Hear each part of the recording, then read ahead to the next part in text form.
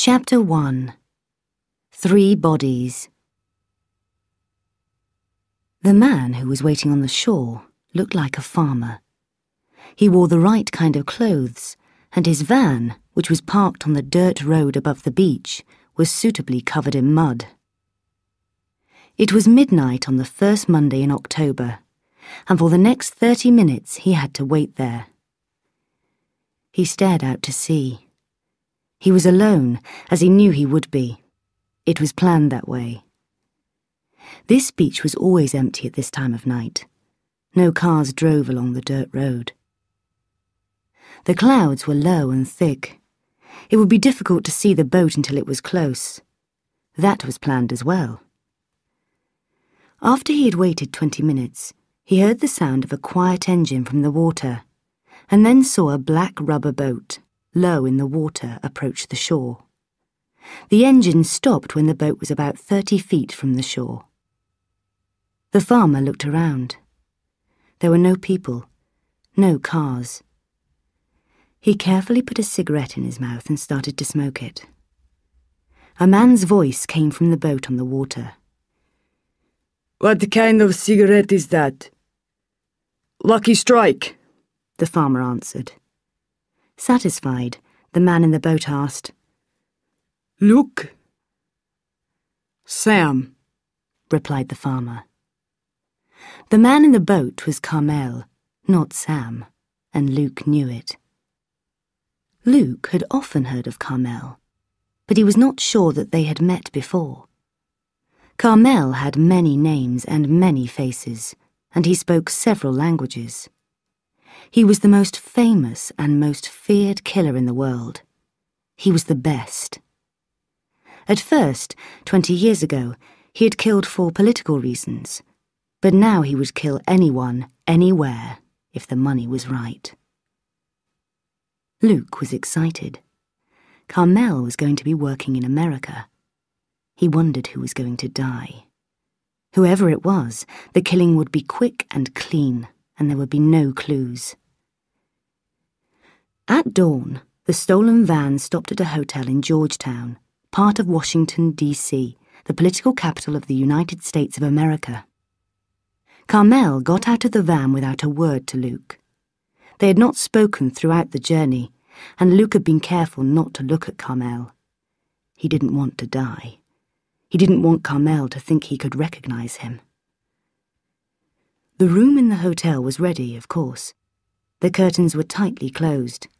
The car keys were on the table. The gun was in a briefcase next to the bed.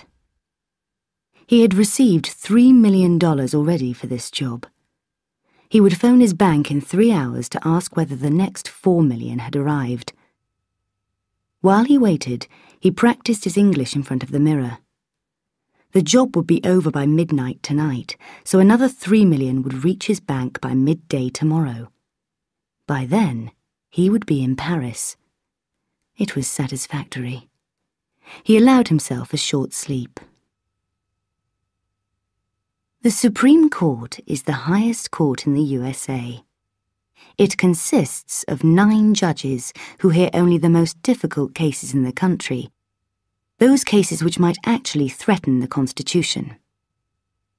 Judges are appointed to the Supreme Court by the government, so a Republican government would try to get Republican judges appointed, and a Democratic government would try to get Democrats appointed. Judges become members of the Supreme Court for life.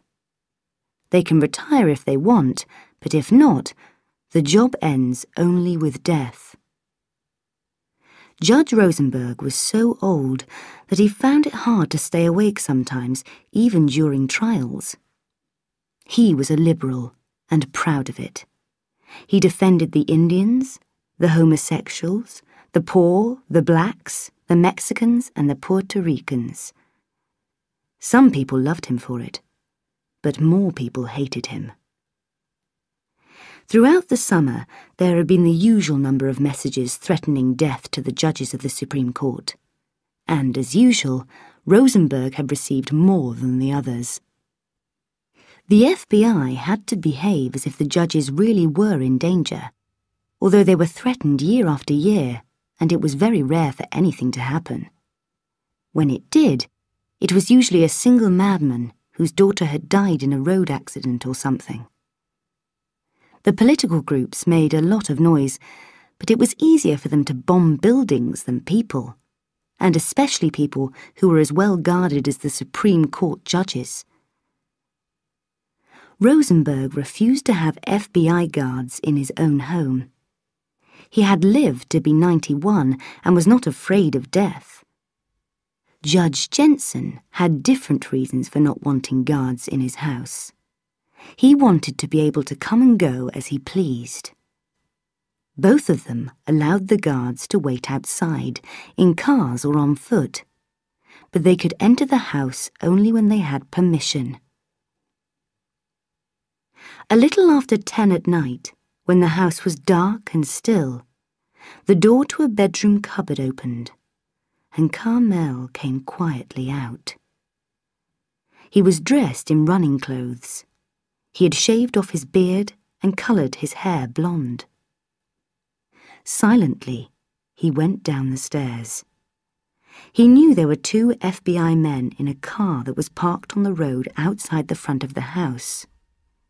He knew there was another guard, Ferguson, walking around the house outside.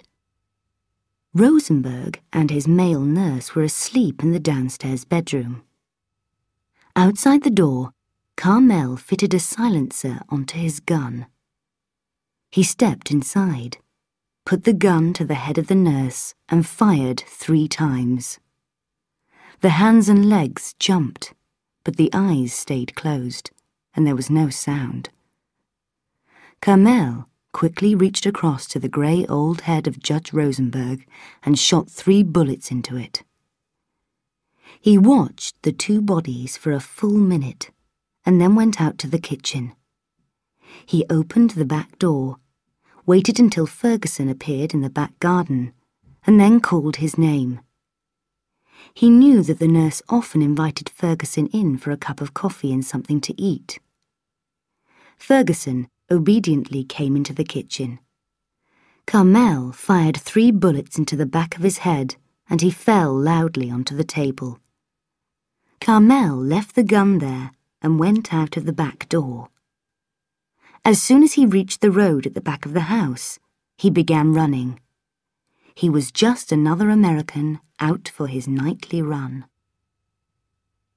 In the dark of the Montrose Theatre, Glenn Jensen sat by himself and watched the men on the big screen in the front of the theatre. He was dressed in ordinary clothes that no one would remember, and wore dark glasses too. Nobody would know that he had been here. He came to this homosexual film theatre once or twice a week, and not even his FBI guards knew about it. It was easy to get out of the house. There were several apartments in the building, and the 2 FBI men could watch only one entrance at a time. All he had to do was change his clothes and drive away in a friend's car. He liked the Montrose because the films went on all night and there was never a crowd. Tonight, there were only 2 old men sitting together in the middle of the theatre and holding hands. Jensen watched their backs and wondered if he would be like them in 20 years. At 44, he was the youngest of the Supreme Court judges. He was not a favourite of either the Republicans or the Democrats, but had been a safe appointment for the Republican president 4 years ago. He was not particularly liberal, except in cases involving homosexuals and those where industry threatened the environment. He usually tried to judge his cases according to their rights and wrongs, rather than any political opinions. A 4th person entered the theatre where Jensen and the 2 old men were now enjoying a film in which several young men were in bed together. He wore tight jeans, a black shirt, an earring, dark glasses and a moustache. Carmel the homosexual. He smiled when he saw Jensen there. The information they had given him was good. At 12:20, the old men left the theatre, arm in arm.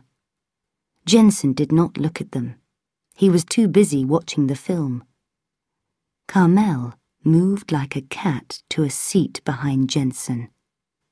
He pulled some rope from round his waist and wrapped the ends round his hands. He suddenly put the rope around the front of Jensen's neck and pulled backwards and downwards. Jensen's neck broke over the back of his seat. Just to make sure, Carmel twisted the rope until it bit deeply into Jensen's neck and held it there for 2 minutes. An hour later, he was waiting at Dulles Airport for his flight to Paris. Chapter 2. Political Planning. The phone woke the president at 4:30 in the morning. He listened to the voice for a minute and then jumped out of bed. 8 minutes later, he was in the office. Fletcher Cole, his chief of staff, was waiting for him. What the hell happened? The president asked. Cole walked up and down in front of the president's desk. We don't know much, he said. They are both dead. 2 FBI men found Rosenberg at 1 a.m. His nurse and guard were also dead. 3 bullets each. Very clean, very professional. While the FBI were at Rosenberg's house, they heard that the police had found Jensen's body in a homosexual club. Voiles called me, and I called you. He'll be here in a minute. Rosenberg is dead? The president said. Yes, at last. Rosenberg and the Republican government had not been friends. I suggest you go on TV in 2 or 3 hours' time and tell the country about it all. Mabry is already working on your speech. We don't want to leave it until later because we want to be the first to tell them. The press already have the news. I didn't know he was a homosexual. There's no doubt about it now. This is the perfect crisis. We didn't cause it. We didn't do anything wrong. The country will be shocked and they'll turn to you. You're going to be more popular than ever, and next year you'll be elected again for another 4 years. It's great. And I can get 2 new men into the Supreme Court. Exactly. That's the best bit. They'll be your men, and they'll be there forever. You'll have a first list of names by tomorrow. Are there any suspects? Not yet. The president smiled. Voiles' FBI men were supposed to protect the judges, weren't they? Good. I want you to leak that information to the press. Maybe we can get rid of Voiles, too. When Voiles arrived a moment later, the president and Cole tried to look worried. Voiles told them that there were no suspects yet, and the president asked for a list by 5 o'clock that evening. They agreed that the killings must be connected. Voiles denied that his men had been careless. Rosenberg and Jensen are dead because they refused to let us guard them properly, he said. We're guarding the other 7, and they're still alive. At the moment, the president said, and looked at Cole. They almost smiled. They could easily make Voiles look stupid and inefficient over this business. Voiles knew it too. He was going to have to be careful. The president, or rather Cole, who told the president what to think, wanted his head, and the press would eat him alive. Back in his office, he ordered a full inquiry into the murders. Darby Shaw woke up a little before dawn. After 15 months of law school at Tulane University in New Orleans, her mind refused to rest for more than 6 hours. The work had not been so hard at her first university, in Phoenix, Arizona, where she had specialized in environmental science. Then she decided to become a lawyer and to defend the environment in the courts. The price was hard work and more hard work. There were some rewards, however. She turned over in the bed to look at the man sleeping next to her. Thomas Callahan was one of the most popular teachers in the university. He was 45 years old, but seemed a lot younger. He drank a lot, wore jeans, drove a Porsche, lived in the French Quarter, and managed to make even constitutional law interesting. He was also good in bed. And for the first time in his life, he had stayed with one woman for more than a few weeks. Darby and he had been together now for several months. She smiled and wondered what her fellow students would think. Only her very best friends knew the secret. She turned the TV on, and suddenly there was the president. She listened for a minute and then shook Thomas awake. "Thomas, wake up. Listen to this." She turned the sound up louder. Callahan sat up and stared at the screen, still half asleep. He understood what the president was saying, though. "Rosenberg? Murdered?" he said. Darby knew that Rosenberg was his hero. "Jensen, too," she said. The president finished his speech and Darby switched the TV off. "No suspects, according to the president," Callahan said. "I can think of at least 20 groups who wanted Rosenberg dead," Darby said, "starting with the Ku Klux Klan." "Yeah, but why those two judges? Okay, lots of people wanted Rosenberg dead. But why Jensen? Why not McDowell or Yount? They're both more liberal than Jensen." "Maybe they both just got killed on the same night by chance," Darby suggested, without believing it. "No, I don't think so," said Callahan. "These are the first Supreme Court judges ever to be murdered. And then 2 in one night? There must be some connection between the murders. But you know the worst thing? That fool president will be able to fill their places. That means that 8 out of the 9 will be Republicans. We won't be able to recognize the Constitution in 10 years. This is awful." "Perhaps that's why they were killed, Thomas. Someone or some group wants a different Supreme Court, filled with Republicans." "But why Jensen? He was appointed by a Republican." "I don't know, but there must be some connection. Maybe there's a clue in the cases the Supreme Court was due to hear this year. The library will have that information. I think I'll spend some time on this today." Chapter 3. No Clues.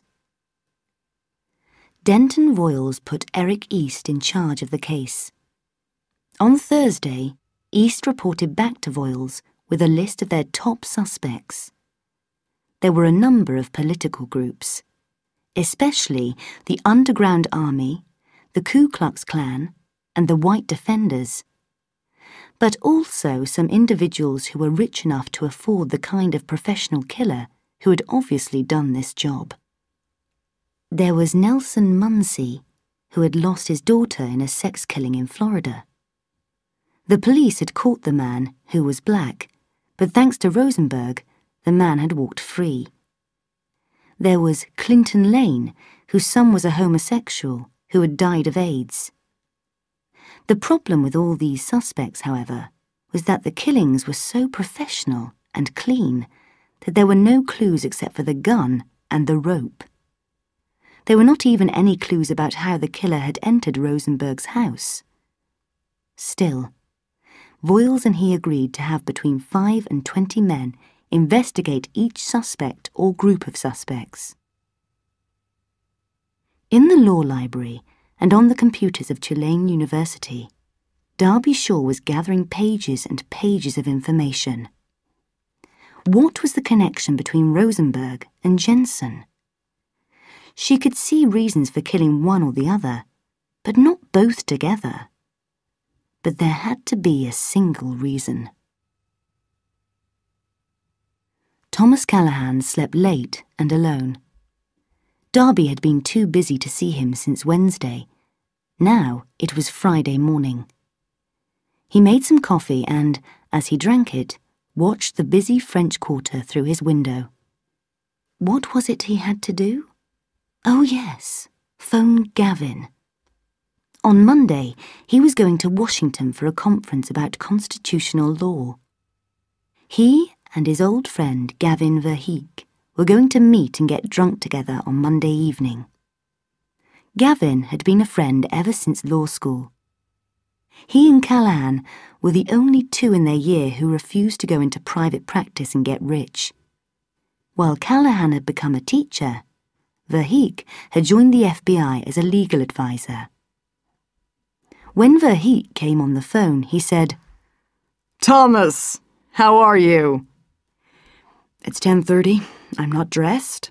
I'm sitting here in the French Quarter drinking coffee and watching the world outside. What are you doing?" "Well, here it's 11:30, and I haven't left the office since they found the bodies on Wednesday morning." "It makes me sick, Gavin. The president will get 2 Nazis onto the Supreme Court. I suppose you've already seen the list. I bet your office is already checking that they've lived good, clean lives. Go on, Gavin. Tell me who's on the list. I won't tell anyone else." "No chance. I'll only tell you this. Your name's not on the list." "I'm so disappointed." "How's the girl?" "Which one?" "Come on, Thomas. The girl?" "She's beautiful and brilliant and gentle. Oh, and rich. She has red hair and the longest legs you've ever seen." "Wow. What's her name?" "Darby Shaw. But I haven't seen her for a couple of days. She's trying to solve the murders all by herself. Why don't you tell me who did it, and then I can tell her, and she'll come back to me." "Don't you read the papers? We have no suspects, not one." "At least I tried. Are we going to meet on Monday?" "I hope so. Voiles wants us to work day and night until the computers tell us who did it." "I'll expect a full report on Monday, Gavin. Not just the gossip." "Why don't you bring Darby? How old is she? 19? 24, and she's not invited. I'll see you on Monday at 7 p.m. in the usual restaurant, okay?" "Okay. See you." Darby's inquiries had brought her to the court in Lafayette. Of all the Supreme Court cases due to be heard in the next few months, there was one that could explain the killings. She needed to see the court's files on the case. When the clerk brought them to her table, however, her heart sank. There were lots of files, each inches thick. The case was 7 years old. Only one person was involved, but he had hidden behind 38 different businesses, which had used no fewer than 15 law firms over the last 7 years. She pulled her chair into the table and began to work. Chapter 4. Ideas and Information. The meeting East and Voiles had with Cole and the President did not go well. Not only could they not report any progress, but they had to admit that investigations like this could take many months.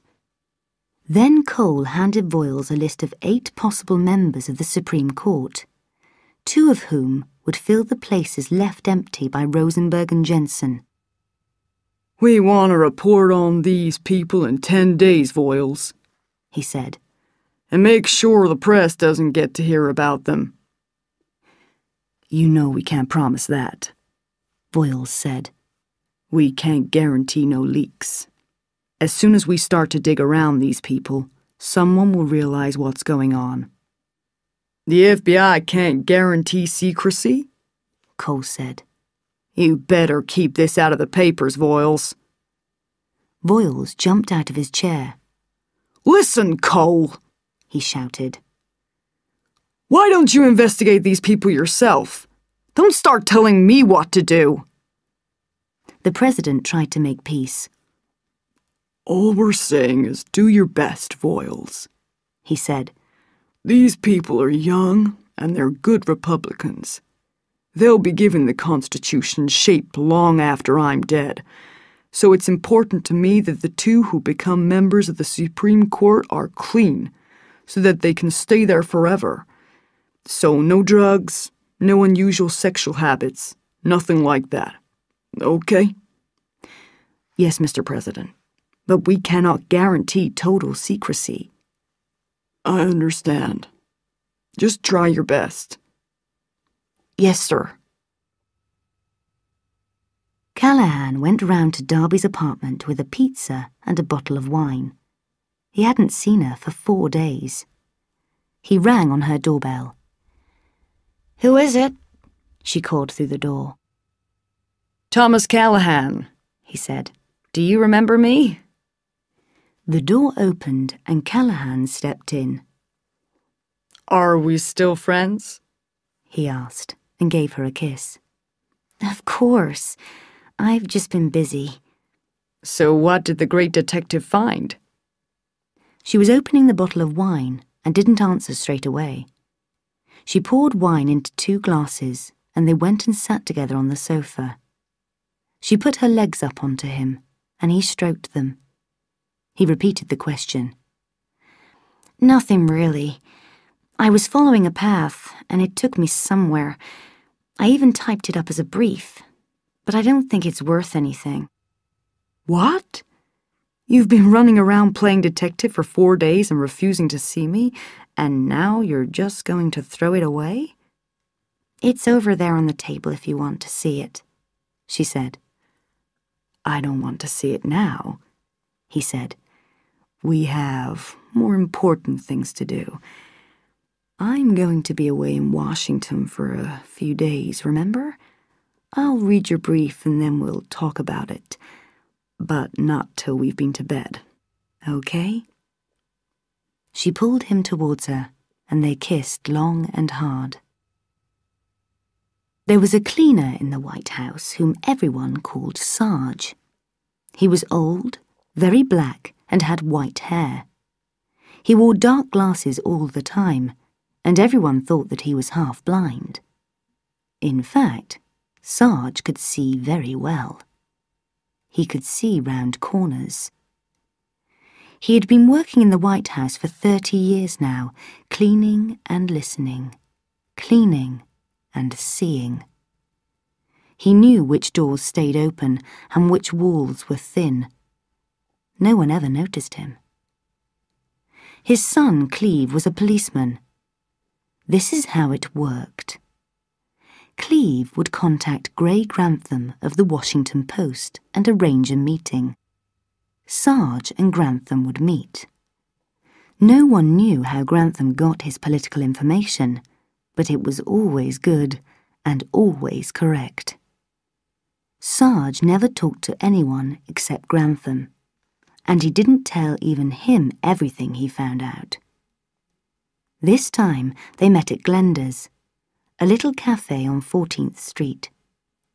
Sarge was able to tell Grantham 2 of the people on the list of possible Supreme Court judges. Chapter 5. An Implausible Theory. Verheek had drunk too much the night before with Callahan, as he had known he would. What had he said? Had he given away any secrets? He remembered explaining that the connection between Rosenberg and Jensen was not political. The connection was so obvious that for several days no one in the FBI had seen it. They were killed because the killer could get to them. It was as simple as that. They weren't guarded as well as the others. Of course, this still didn't answer the question why someone wanted 2 Supreme Court judges dead. He remembered that they spent most of the evening talking about their student days together in Washington, and about women. Callahan had given him a copy of the brief his girlfriend, what was her name? Darby, had written about the death of the two judges. Callahan had said it was an interesting theory. She didn't believe it, nor did he, but it was worth reading. Verheek pulled the brief out of his briefcase now and started to read it. It was better written than most briefs, and he enjoyed it. The theory was implausible, but no one else had thought of it. It was worth considering. He would show it to Eric East. The phone went 4 times. The answering machine came on, but the caller left no message. The phone went again, and the same thing happened again. The 3rd time, Grantham climbed out of bed and answered the phone. It was still dark. Yes?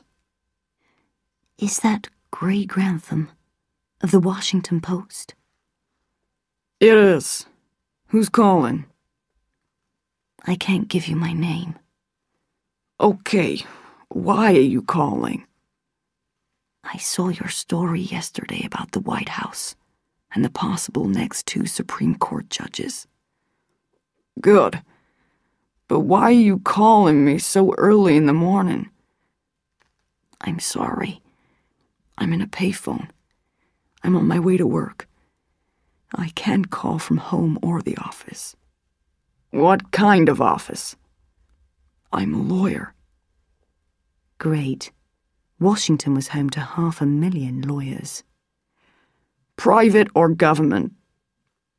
I'd rather not say. Okay. Anyway, why did you call? A hesitation. I may know something about Rosenberg and Jensen. Grantham sat up straight. What exactly? Are you recording this? No. Should I? I don't know, Mr. Grantham. I'd prefer it if you didn't record this, okay? Whatever you want. I'm listening. Can you trace this call? I could, but you're at a payphone. What difference would it make? You're right. I'm just frightened. You see, I think I know who killed them. Now Grantham was standing. That's valuable information. It could get me killed. Do you think they're following me?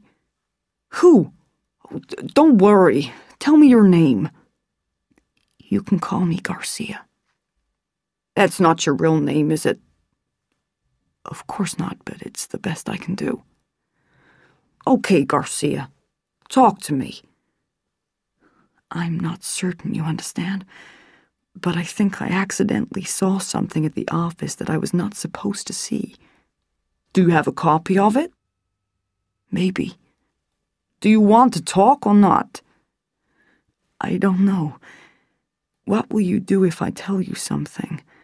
First, try to find out whether it's true. We won't print the names of the killers of 2 Supreme Court judges in a hurry, believe me. There was a very long silence. Garcia? Are you still there? Yes. I need to think about this. I might call you later. Okay, if that's what you want. Sorry I woke you up. The phone went dead. Grantham pushed 7 numbers on his phone, waited, and then pushed 6 more. Another wait, and then 4 more. The small screen on his phone showed him a row of numbers. He wrote them down on a piece of paper. The payphone was on 15th Street. East and K.O. Lewis, Voiles' second-in-command, met with Cole alone because the president was out of Washington. They had 2 bits of information for him. First, they told him that cameras at the airport in Paris had recorded the arrival from Dulles of the killer, Kamel. Cole thought about this for a minute. What if Kamel was involved in the killings? What does it mean? It means we'll never find him, Lewis replied. 9 countries around the world have failed to find him for the last 20 years. It means that he was paid a lot of money by someone or some people here to do the killings. So we know, or we think, that Kamal did the killings, but it doesn't really help us, does it? No, you're right. Okay. What else have you got for me? Lewis looked at East. There's no real progress to report, except... Except what? Well, there's this theory which has appeared in the last 24 hours. A law student in New Orleans wrote it up as a brief. We call it the Pelican Brief. Here's a copy of it. Voiles liked it, but he was afraid it could hurt the president. How? Read it. You'll see. This time Garcia called Grantham during office hours. He didn't tell him anything new. He was still frightened and uncertain. They agreed that he would call again at lunchtime the next day. The call came from a payphone on Pennsylvania Avenue. Later, when the president returned, Cole told him about the brief. The theory isn't plausible, he said. But Voiles likes it. He probably doesn't believe the theory any more than anyone else, but we've made him look bad over these killings so far, and he wants revenge. He's going to investigate this new suspect. If the press get to hear about the investigation, that could be bad for you. We better do something about it.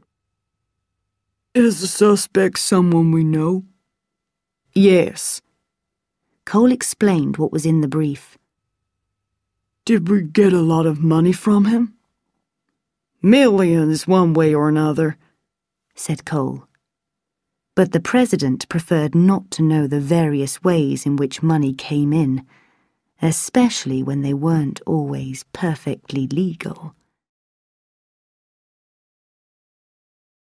Chapter 6. Hunted. Thomas was drinking too much over dinner. She didn't like it, and she told him so.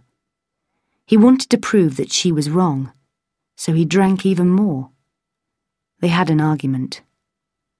After dinner, outside the restaurant, he pulled the keys to his Porsche out of his pocket. "Thomas, no, you're too drunk to drive.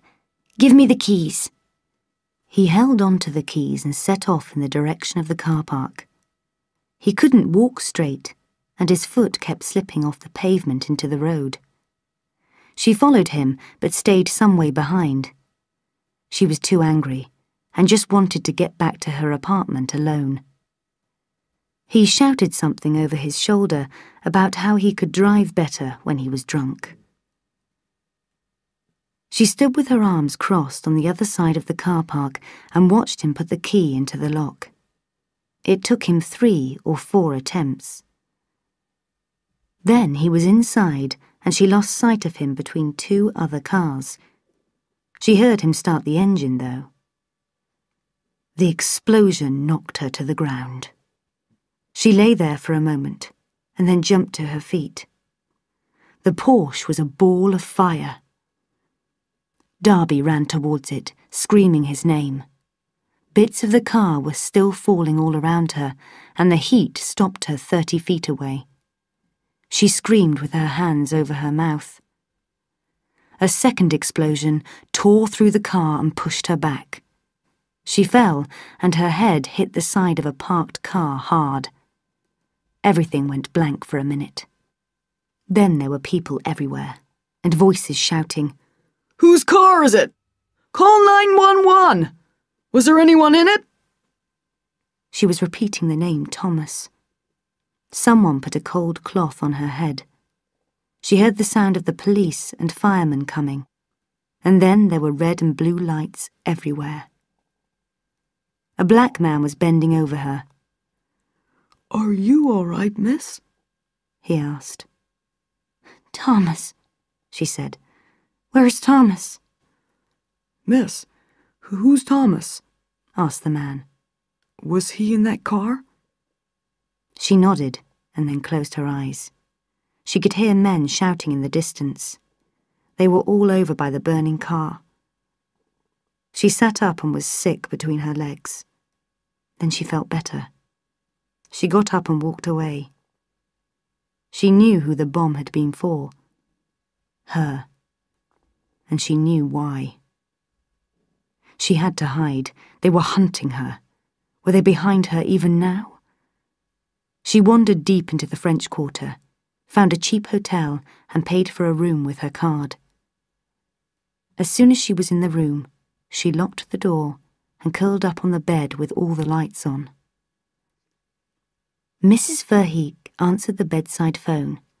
"It's for you, Gavin," she called into the bathroom, where he was shaving.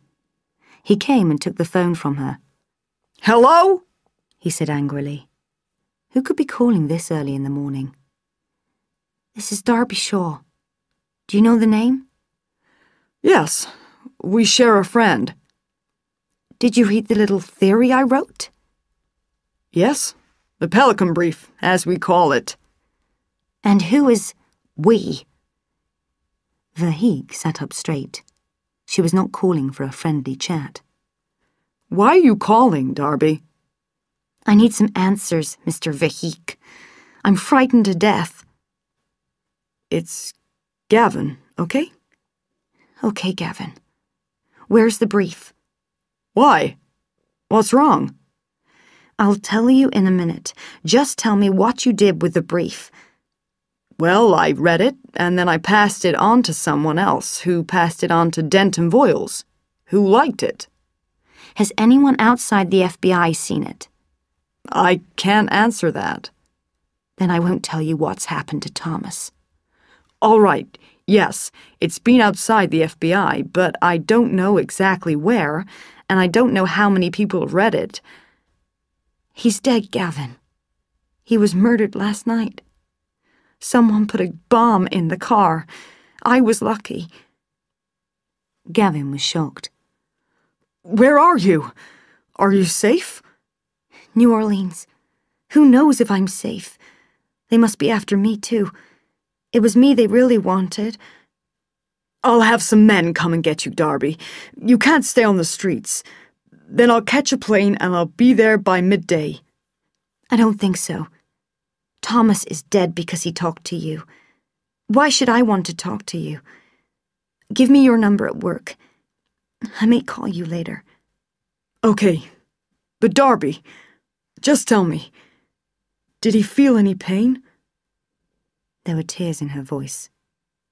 No, it was very quick. Then she put the phone down. She could let herself cry now, because there wouldn't be time later. Crying could get her killed. Chapter 7. Keep Moving. It was nearly time for the President's daily meeting with Voiles. By now, he was tired of the whole business. He just wanted to get his men into the Supreme Court. Cole was telling him something, but he wasn't really listening. Voiles and Cole hated each other so much now that Cole had to leave the office whenever Voiles came. They had nearly fought last time. It didn't matter to Cole whether he was in or out of the office. There were enough hidden microphones and cameras for him to listen and watch any conversation there. The President felt better knowing that Cole was at least watching. He greeted Voiles warmly at the door and led him over to the sofa for a friendly chat. Voiles was not impressed. Denton, the President said, I want to apologize for Cole's behavior last time. He can be stupid, can't he? Voiles said, knowing that Cole was listening. Yes, he's very clever and works amazingly hard, but he goes too far sometimes. Anyway, that's all behind us now. I want you to tell me all about this Pelican Brief. How seriously are you taking it? Voiles tried not to smile. This was great. He had managed to get Colum, the president, worried. "We are investigating all suspects, Mr. President," he replied. "We have 14 men on this one." "I don't have to tell you, Denton," the president continued, "how much damage this theory could do if the press heard about it." "We won't tell the press, Mr. President." "I know. All I'm saying is that I want you to pull back from this one. The theory is crazy anyway, and I could really get hurt. Do you understand what I'm saying?" "Are you asking me not to investigate a suspect, Mr. President?" "I'm just saying that you must have better things to do with your men. The press is watching this investigation closely. You know how they are. They don't like me at all. So why don't you leave this one alone and chase the real suspects?" "Is that what you're asking me to do?" "I'm not asking you, Denton. I'm telling you to leave it alone for a couple of weeks. If you need to go back to it later, of course you must. But I'm still the boss around here. Remember?" Gavin stayed near Voiles' office until the secretary let him in. He couldn't believe it when Voiles and Lewis told him that they were no longer investigating the Pelican theory. "My best friend is dead because of that brief," he said. "He was killed by a car bomb. Someone is worried about the brief, don't you think?" The brief has already been very valuable to us, Gavin, Lewis said. "Yeah, it lets you play some games with the White House," Gavin said bitterly. "But there's a girl out there running for her life. What am I going to tell her?" Darby made sure she could not be followed in the crowds in the shopping district. She bought some new clothes and hid her hair under a hat. She went into the Sheraton Hotel and found a row of payphones. First, she called Mrs. Chen, who lived in the apartment next to hers. No, she had not seen anything. Yes, there had been a knock at her door early this morning. Then she called Gavin. "Where are you?" he asked. Let me explain something. For now, I'm not going to tell you or anyone else where I am. Clear? "Yes, but don't go home." I'm not a fool. They've already been there. What did Mr. Voiles say? "I haven't been able to see him." You've been at the office for 4 hours, Gavin. I expected you to do better. "Be patient, Darby." Patience will get me killed. I've got to keep moving. She saw a face. He walked among the tourists at the hotel's front desk. He was trying to look as though he belonged here, but his eyes were searching. The face was long and thin, and he wore round glasses. He was a little over 6 feet tall. Gavin, listen to me, she said. I have to go. I can see a man I've seen before, about an hour ago. "Okay. Take care, Darby, and call me again soon." I'll try. Chapter 8. Photos and Phone Calls. The photographer's name was Croft. He was parked on Pennsylvania Avenue in Grantham's Volvo because it had a phone. The payphone was easy to see, about 50 yards in front of the car. With his powerful camera, he could almost read the names in the phone book. A large woman was using the phone at the moment. At 12:20, the woman put the phone down and walked away. From nowhere, a young man in a suit appeared and walked over to the phone. Croft felt sure that this was the man. He picked up his camera and looked through it. The man was pushing numbers on the phone and looked nervous. He kept looking this way and that. Croft took a couple of pictures. The phone in the car went 3 times. Croft didn't pick it up. It was Grantham at the office, signalling that this was their man. Croft used a whole film on the first camera. When the man had finished talking on the phone, he walked straight towards the Volvo along the pavement. Beautiful. Croft took several more pictures with a second camera and stopped well before the man could possibly see inside the car. An easy job. Grantham got plenty of excellent pictures from Croft. Garcia didn't look Spanish, despite the name he had chosen. He looked like thousands of other young lawyers up and down the country. From Garcia, he got nothing. It didn't matter.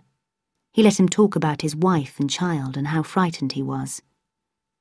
One day, and one day soon, Garcia would give him the information, whatever it was.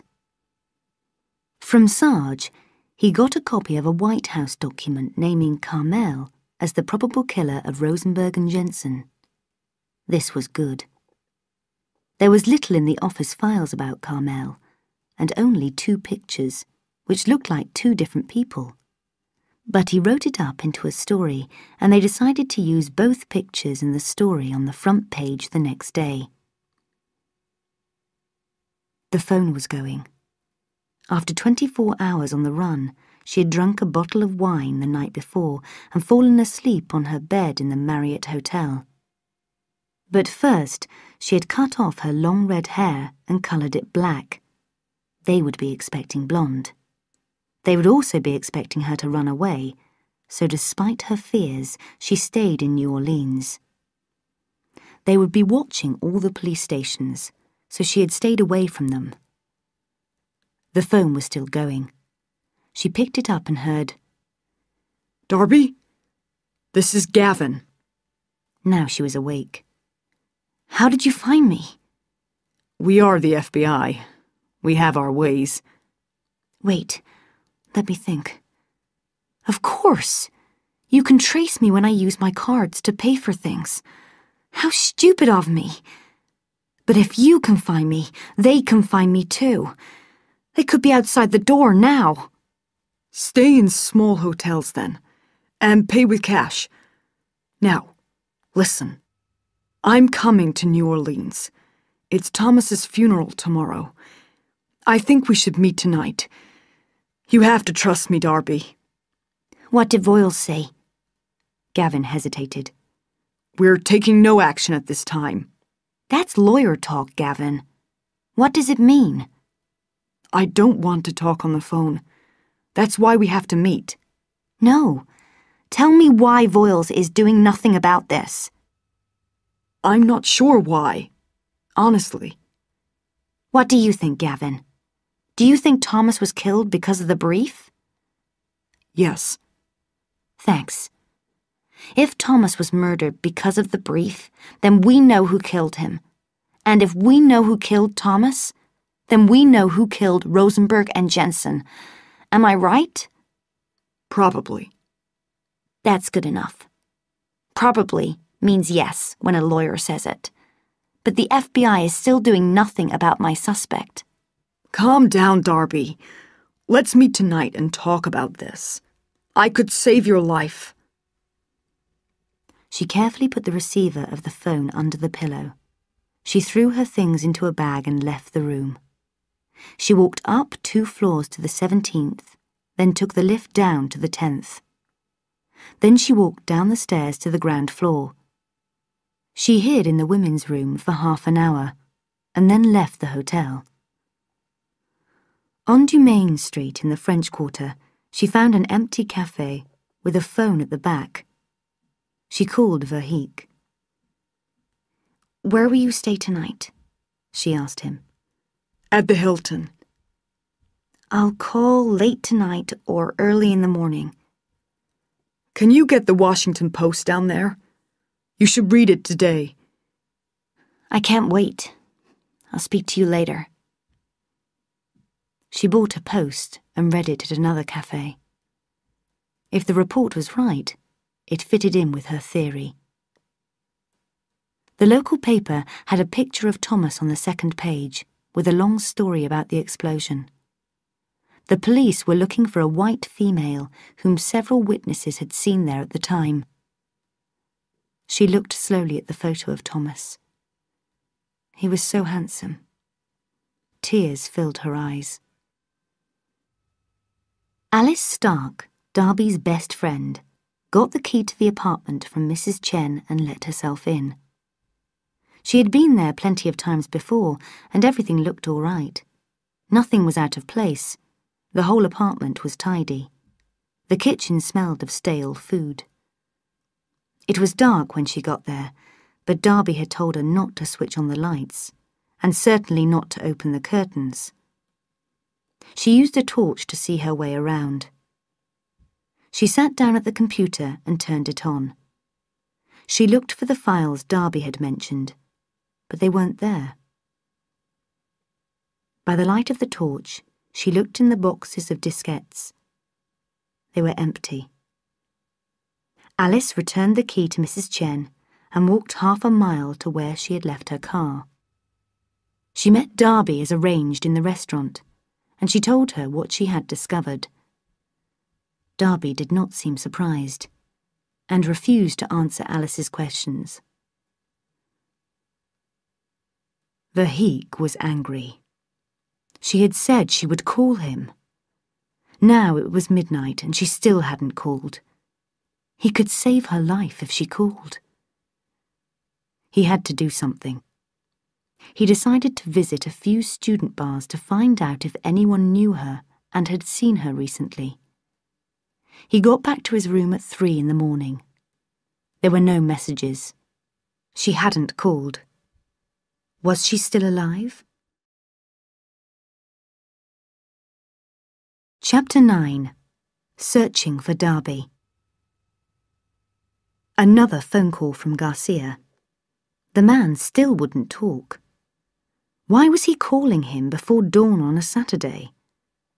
They'd had the same conversation every time, that he had to think about the safety of his wife and child, that he had seen something in his office.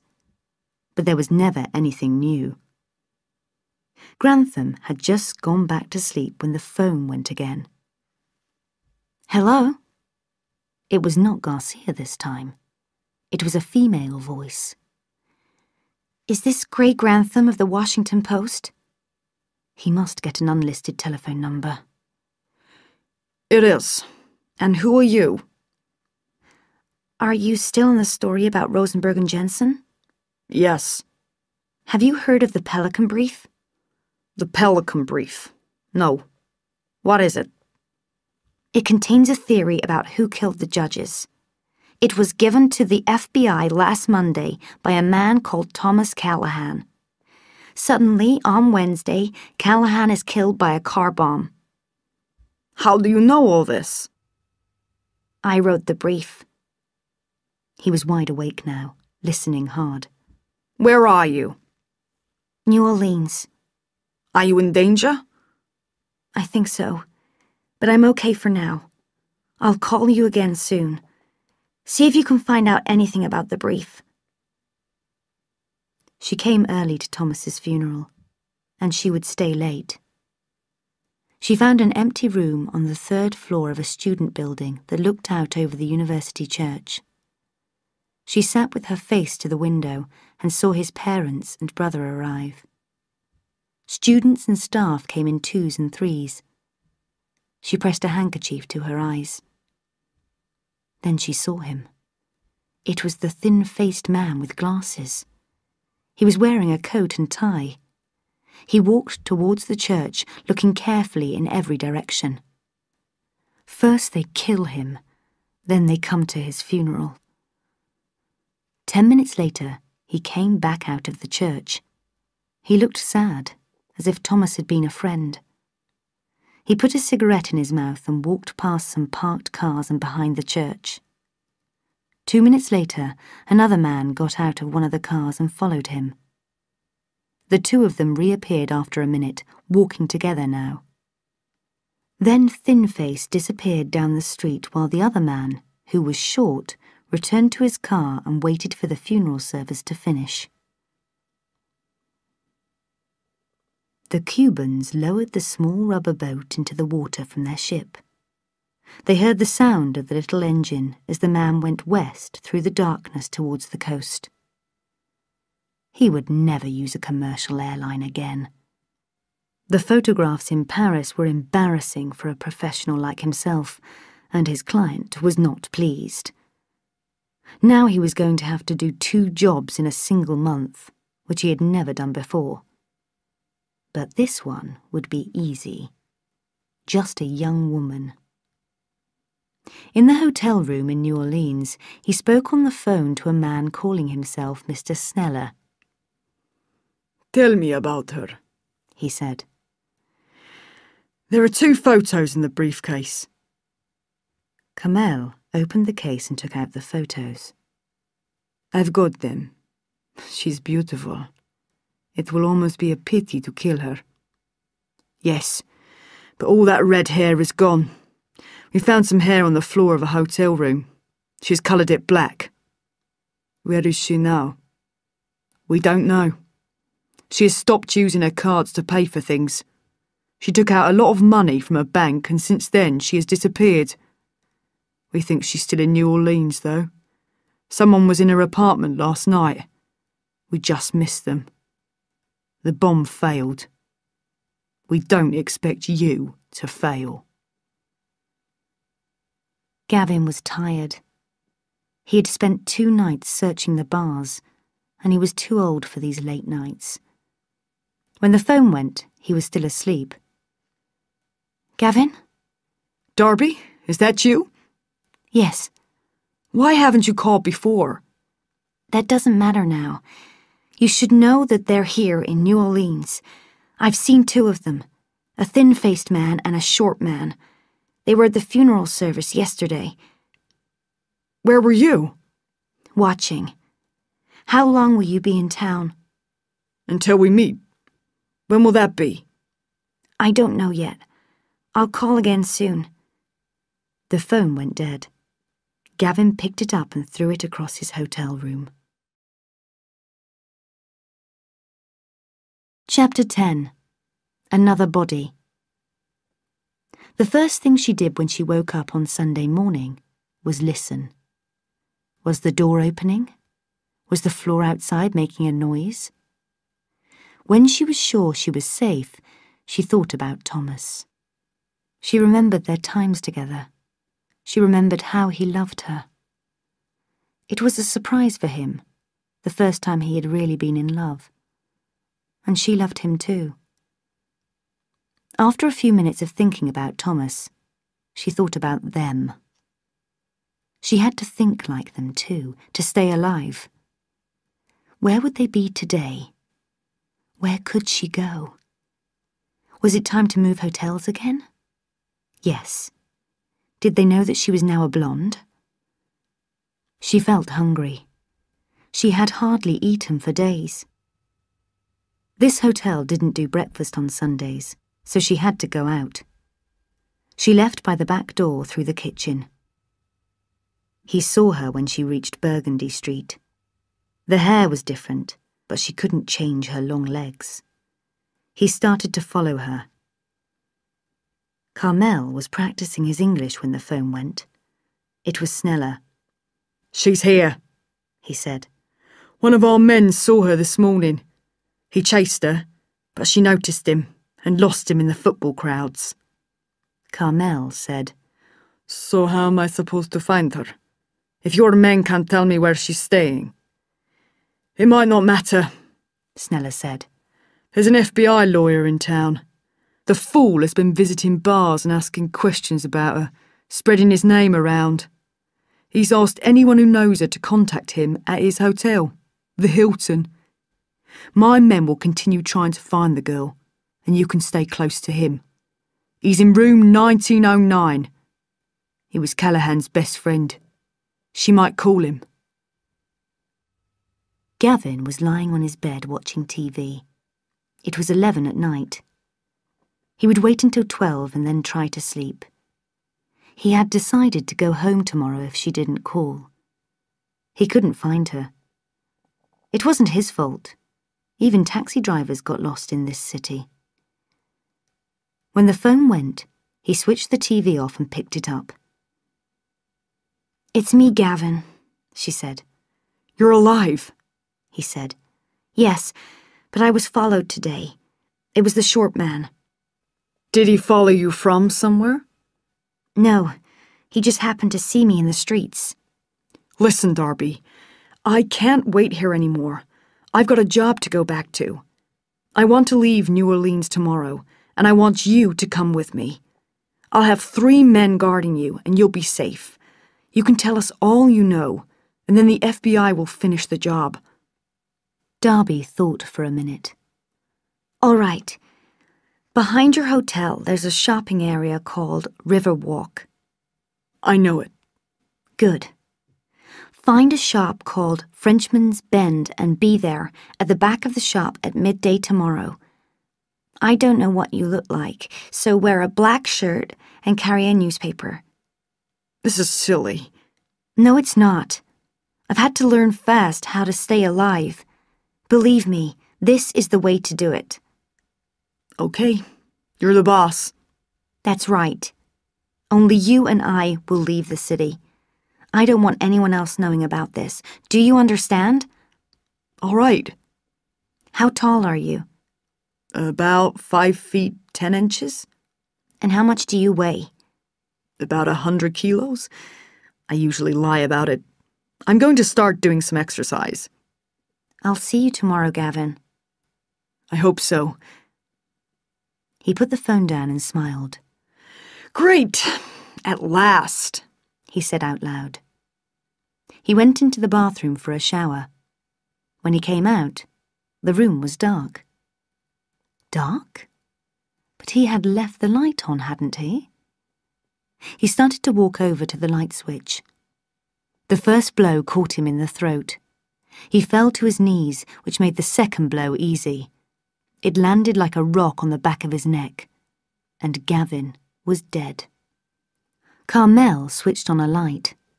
He lifted up the body and put it on the bed. He turned the sound on the television up loud, opened his bag, and took out a cheap gun. He held it to the right side of Gavin's head and fired. Then he carefully put the gun in Gavin's right hand and curled the fingers around it. It wouldn't take a doctor very long to find out how Gavin had really died, but Carmel didn't need very long. By the evening of the next day, he would be out of the country. He opened up the receiver of the telephone and took out the little microphone. He pulled the recorder out from under the bed. Finally, he checked that the cupboard where he had waited was clean. Then he left the room. No one had seen him enter, and no one saw him leave. Chapter 11. Riverwalk. Grantham couldn't find out anything about the brief. Even Sarge hadn't heard of it.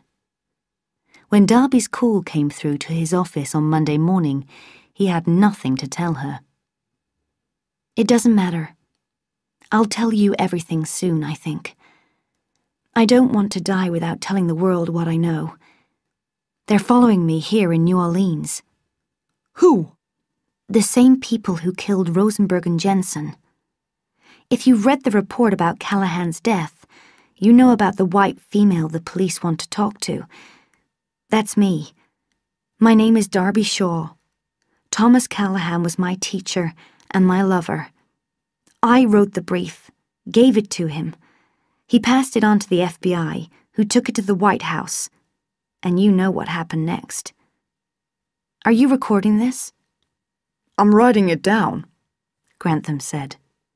"I'm going to leave New Orleans. I'll call you from somewhere else tomorrow.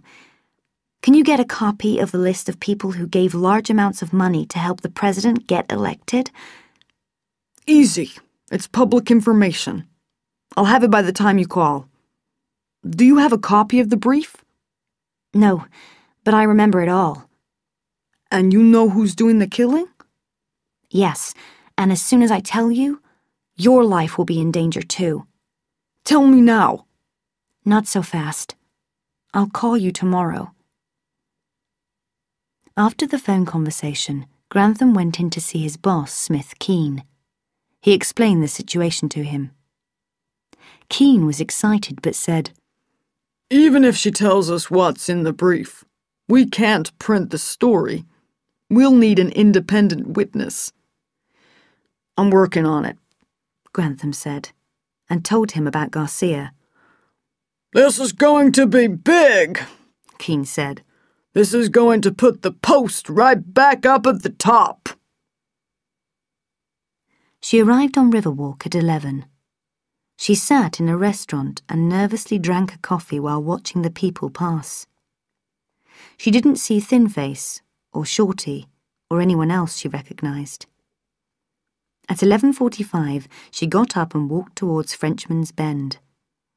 If he wasn't there by 12:15, she would leave. But he was there, wearing the black shirt and carrying a newspaper. He looked nervous too. She liked that. At exactly 12 o'clock, he walked into the shop and went to the back. She came up behind him and said, "Gavin?" He had practiced Gavin's voice for hours, but wasn't sure he had it exactly right. He turned around quickly and said, "Darby?" Then he pretended to cough. She wouldn't expect the same voice from someone with a cold. "Let's get out of here," he said. "Follow me," she said. Darby took his hand and led him out of the shop and towards the river. "Have you seen them?" he asked. "No, but they're around somewhere." "Where are we going?" "Just come with me." "You're walking too fast, Darby. It will look strange to people. Let me make a phone call. I can have men here in 10 minutes and then we'll be safe." He was pleased with himself. He sounded just right. "No," she said, but she slowed down. They joined the queue for the riverboat Bio Queen. "The boat will take us to where I've parked a car," she explained. "Then we get out of here fast." Carmel was uncomfortable. He was wearing a great many underclothes so that he would look as fat as Verheek, but he could wait an hour until they were out of the city. And then... The man with the gun pushed his way through the queue. He had killed before, but never in such a public place. The queue was moving, but he was getting through it. The man and the woman were just about to step onto the boat when he reached them. He pulled the gun out of his pocket, held it to the man's head, and fired. He disappeared through the crowd. Gavin was falling to the ground. Darby screamed and moved back in horror. "He's got a gun!" a woman shouted and pointed at Gavin, who was on his hands and knees with a small gun in his right hand. Blood poured from his nose and chin and formed a small pool under his face. His head was hanging down until it nearly touched the ground. He was speaking some words in a language Darby didn't recognize. "He's Egyptian," someone in the crowd said. He fell forward, dropping the gun into the water, and died in a widening pool of blood. Darby walked away as the crowd moved forwards to see the dead man, and 2 policemen started to push their way through. She left Riverwalk after dark. She had bought new clothes and wore a new coat as well. She waved at a taxi. "How much to take me to Baton Rouge?" she asked. "That's a long way," the driver said. "You should go by bus or train." "How much?" she asked again. $150, the man said, after a moment's thought. "Here's 200, she said.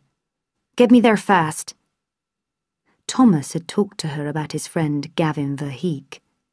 She knew he wasn't an Egyptian. Chapter 12. Darby Explains. Voiles sent East down to New Orleans to learn the truth about Verheek's death. Lewis brought the news to his office. "Denton, when are we going to start taking this Pelican Brief seriously?" he asked. People keep dying because of it. We'd better investigate it. It must be Matisse. I know, Voiles said. We'll send down a team of men. But I don't want the fool in the White House or Cole to hear that we're investigating it. I want to surprise them. When the president told me to leave the brief alone, I was carrying a small recorder in my pocket. I've got every word loud and clear. If we find that the brief is accurate, the press will love us, and we can let them know that the president told us not to investigate it. That'll be the end of him and Cole, Lewis said happily. I know. He'll have no chance in the election next year. We've got him. They smiled at each other. But what about Matisse? Lewis said. If he hadn't killed all those people, we wouldn't have thought the brief was right. He must be crazy. There are rumors that he is, Voiles replied. I've spoken to the CIA. They had men in New Orleans. They don't know where Matisse is. He's probably not in this country. He owns houses all over the world. We'll need their help to get him. They were following the girl, too, but they lost her in Chicago airport. She could be anywhere by now. She could be dead, Lewis said. Matisse's men are following her as well. Grantham traced 2 old photographs of her, one from her high school, one from her first university. He pinned them up beside his desk. She was beautiful. She called him as she had promised. He had read about the killing of a lawyer in New Orleans, and she told him the true story. She also told him about the other killing, which had not appeared in the newspapers. Then she said, "Can you come to New York tomorrow, Grantham?" Of course. It'll only take a few hours. But please, call me Gray. He looked at the photographs of her. "I'll ring tomorrow morning to tell you where to meet me. And tomorrow, I'll tell you who killed Rosenberg and Jensen." Do you know who did it? I know who paid for the killings. I know his name. I know his business and his politics. And you'll tell me tomorrow. If I'm still alive. A pause. Perhaps we should talk immediately, he said. They met in her room in the St. Moritz Hotel in New York. They chatted for a while, getting to know each other. It was the first normal conversation Darby had had for a week, and it was a great pleasure. They sent out for some food, and after they had eaten, he switched on a recorder, and she told him a story. For centuries, the Mississippi River has been carrying mud down to the sea. Where the river meets the sea, marshes have spread out over an enormous area. These marshes are the home for a great many rare and unusual animals, birds, reptiles, and fish. Then, oil was discovered there in 1930. The oil companies began to destroy the marshes. Where the river mud had been creating new land, now the sea was able to wash the land away. Since the discovery of oil, tens of thousands of acres of Louisiana marshland is gone. Every 14 minutes, another acre disappears underwater. In 1979, an oil company owned by Victor Matisse found a very rich oil field worth thousands of millions of dollars. Matisse wanted it all.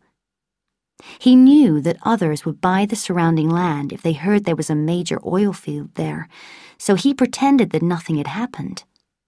He stopped work there and waited. Slowly and patiently, as the years passed, he bought the surrounding land. He created new companies, lots of them, so that no one would know that he was the buyer. At last, he was ready to begin drilling. Then, a small environmental group called Green Rescue made a legal request to the courts to stop the drilling. The request was unexpected, because for so long Louisiana had profited from the oil companies. The court in Lafayette agreed that all drilling should stop until the case was settled. Matisse knew that this could take years. He was dangerously angry. He spent weeks with his lawyers making plans. But every move they made was disallowed by the courts. People were sympathetic to Green Rescue's case. A lot of wildlife was at risk. The marshland where Matisse wanted to drill was home to a great many rare and beautiful seabirds, including brown pelicans. There were very few of these pelicans left. When people thought about the case, they thought about the pelicans. At last, the case came to trial. Green Rescue lost, and that was not surprising. Matisse had spent millions of dollars and had the best lawyers in the country. But the judge still forbade the drilling to start. The pelican was a protected bird under Louisiana law, and Green Rescue weren't finished yet. They would take the case all the way to the Supreme Court. How long would it take to reach the Supreme Court? Gray asked. Between 3 and 5 years. By then, Rosenberg would be dead anyway. Yes, but it might be a Democratic president who was choosing the judge to take his place.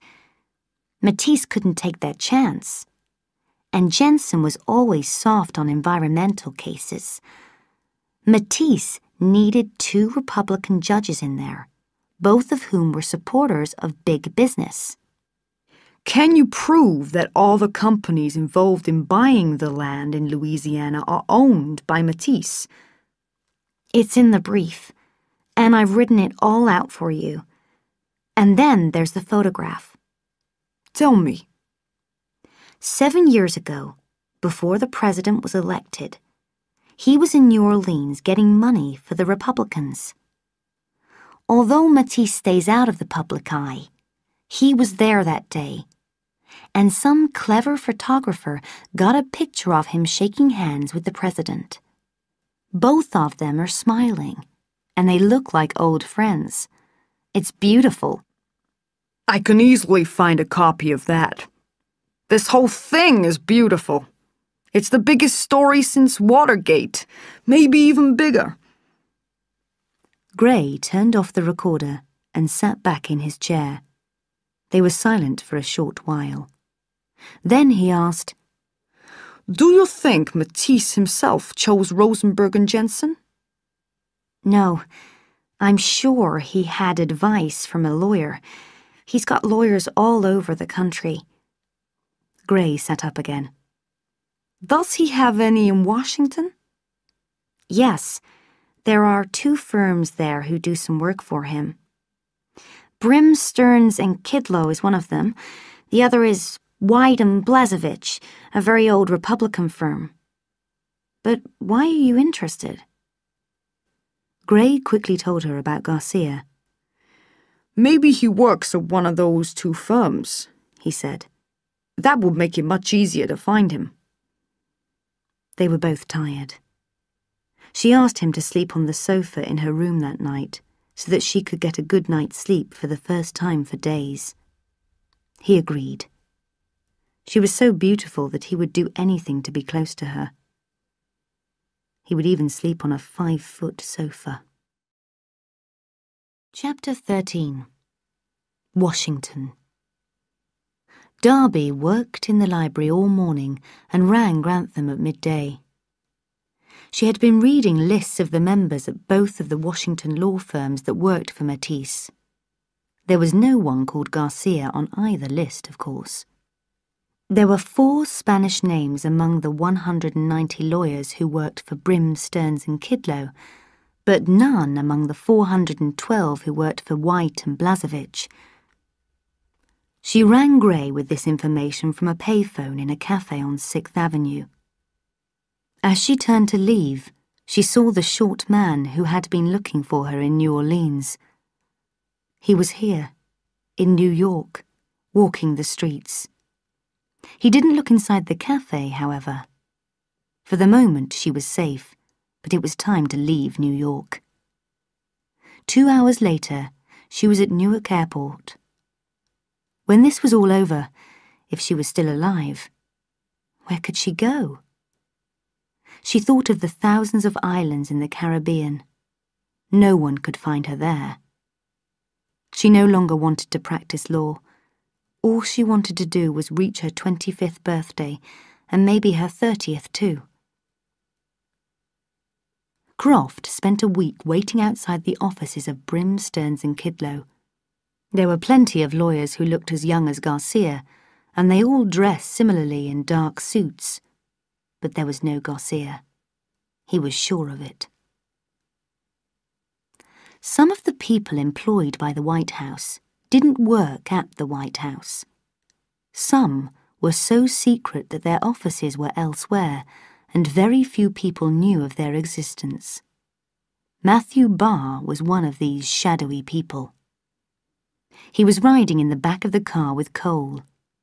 Cole was silent while Barr read the Pelican Brief. When he had finished, Barr said, "I'd love to know how much of this is true." "So would we," Cole said. "What did the president say about it?"